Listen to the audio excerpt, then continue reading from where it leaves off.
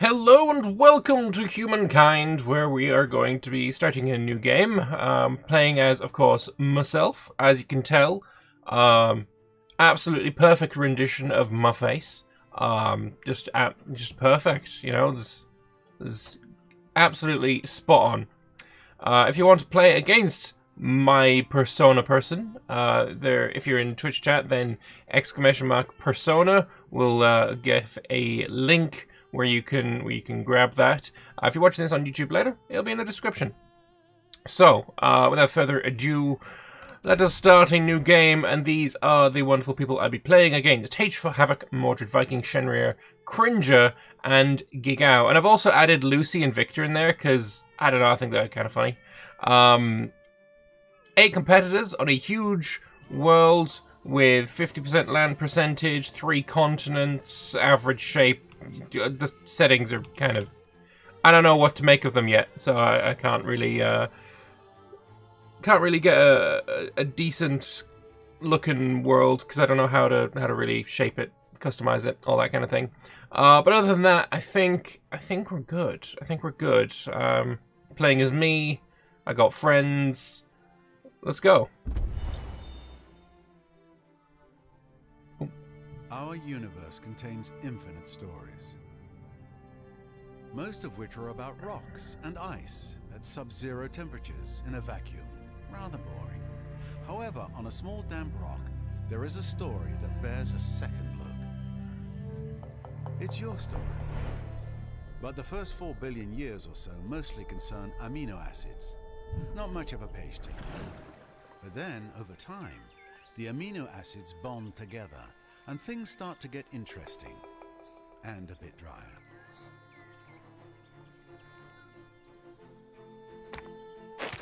A certain subspecies of hominid discovers that you can do more with a sharp rock than annoy your little brother.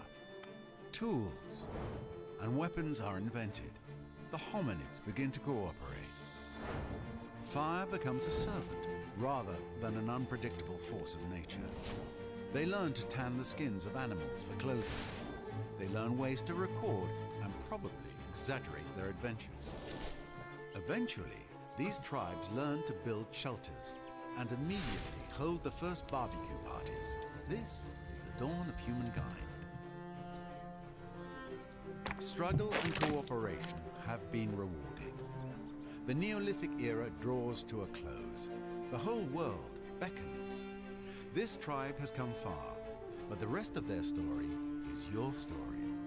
You are the one who will build them into a great civilization.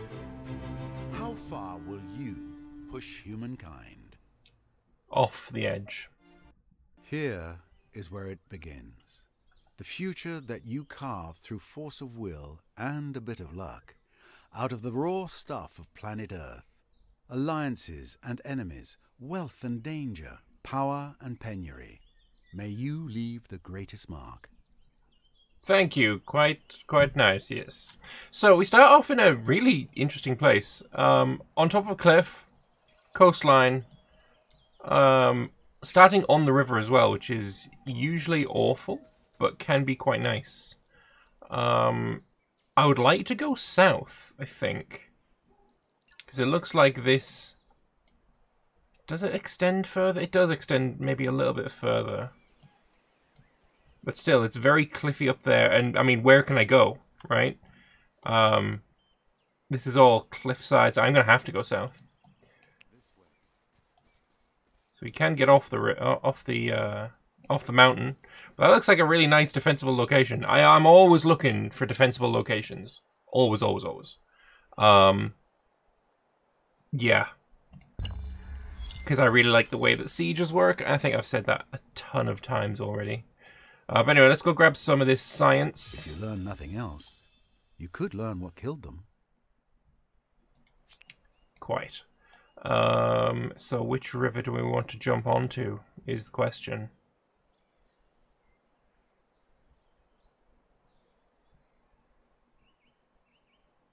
I think we jumped there. It apparently didn't matter. Okay. Elephant. So we're hopping off a river to get back on a river. Or we could go down a bit southwards. So we have our first resource, sage. Okay.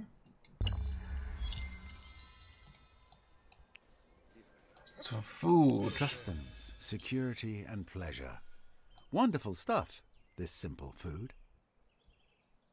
I think we go down here. Because then we can get onto this river. In the next turn.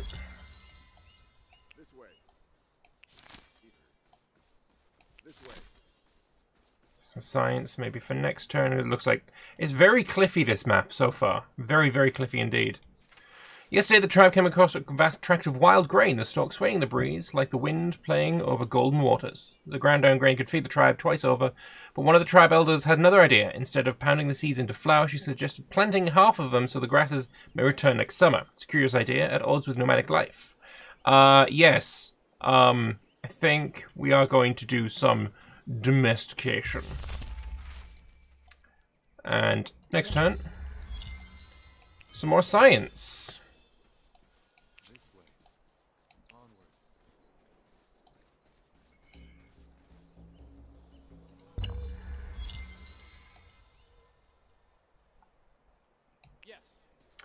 Food up in the north and the south.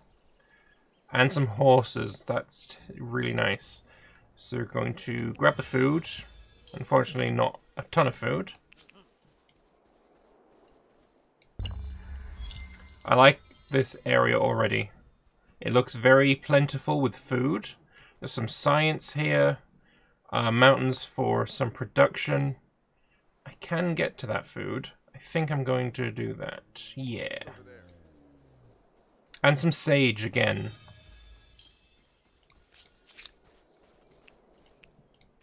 Okay. Now where you? If you're gonna come south, I'm gonna murder you. Yeah, there we go. Okay, we're gonna murder you. Because that's extra food. I think it's only 10 food for this guy.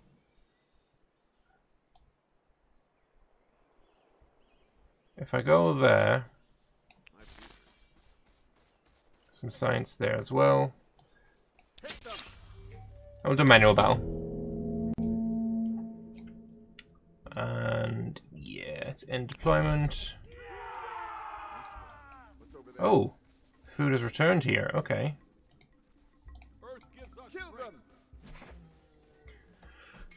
This is probably going to be the place we settle.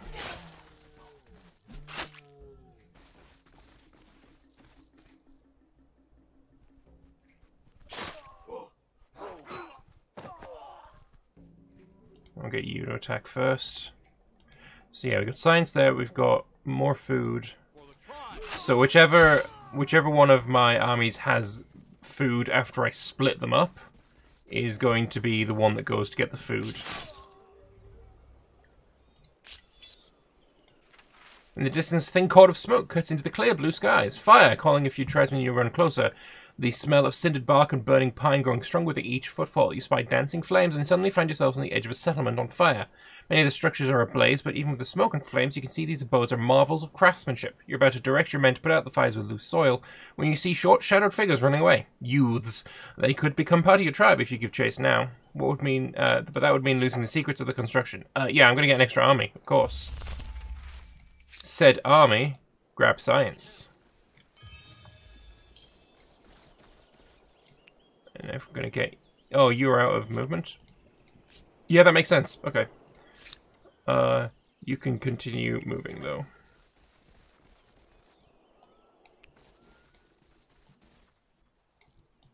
I do think this is going to be where we're going to settle, though.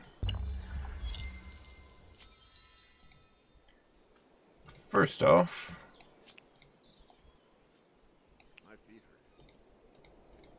Alright, you're the one with the food, so you're going to go and grab this food. 4 to 5 now. Let's have you, well, you can go up this way. Ooh, more food, okay. 15, okay, so it looks like we're going to be very soon able to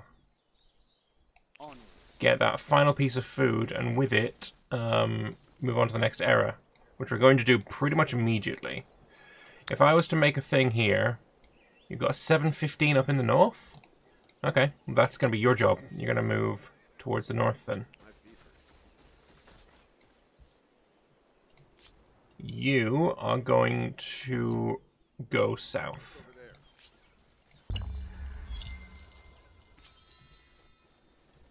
Someone has chosen the Mycenaeans. Okay. That's a 915 up north further, but that can be done later. Yeah, let's go found that.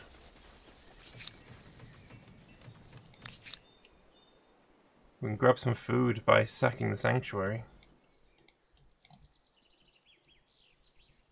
Which river? I want to hop onto that river, I think. Yeah. And some food. Okay, so next turn we're going to be able to become the next era. Hopefully no one gets it before me. Someone's chosen the Nubians. Okay, that's fine. That works for me. What we're going to do is have you go here. You're going to go grab that science. You're going to ransack. That's 20, so that's an extra pop entirely. And you're going to go grab that food.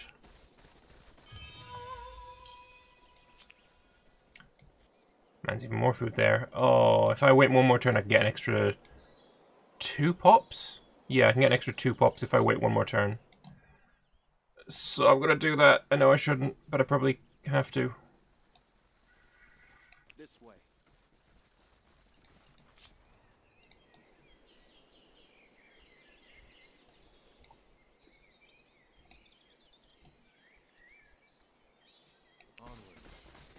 Oh man, there's a lot of food around here.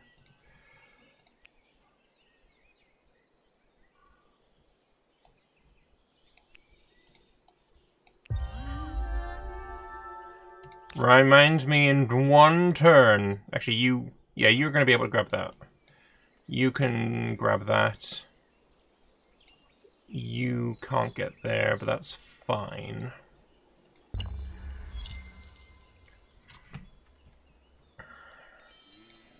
You grab an extra dude. Get me some science.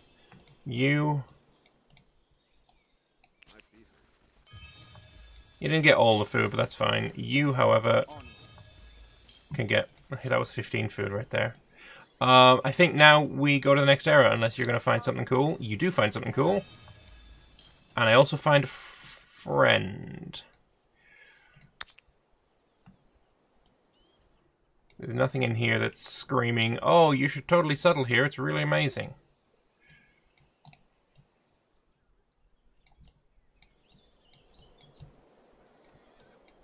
Because you can't get to there. Because of the river, you can't get there. What's over there? This way. But you can grab that food. What's over there? If only there was one extra bit of food, but it's fine. We're going to the next era. We're going to be the Babylonians, because I want to do science. 3 science per adjacent farmer's quarter on city or outpost. 1 food per researcher. Science per researcher. 1 researcher slot. That's the astronomy house. Counts as a farmer's quarter and a research quarter at the same time. So, really fucking good. Love it. Plus 2 science per research technology on capital as well. So, really, really nice. Let us adopt the Babylonians. Plus we look cool. Love it.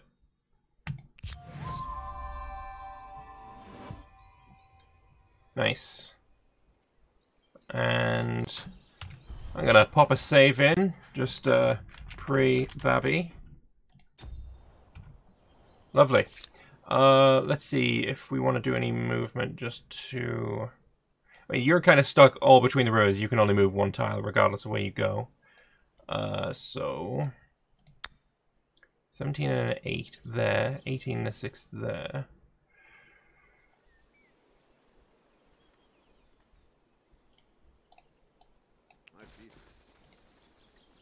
You guys, I think, can start that.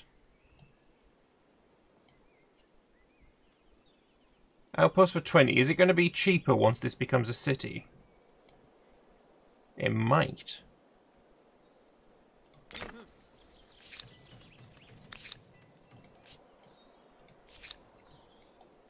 Oh, so close.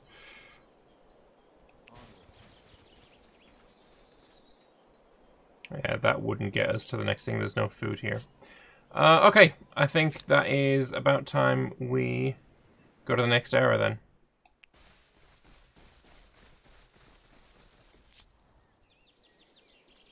I don't think we need that. Let us go. And the challenges of a young civilization.